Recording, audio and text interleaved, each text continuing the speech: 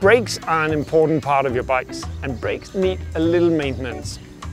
One thing that is really important is that you never run down your brake pads completely.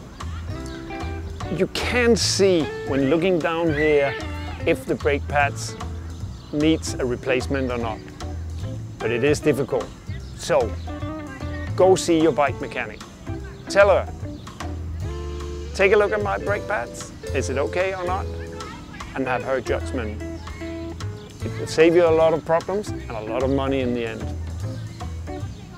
Go see your bike mechanic.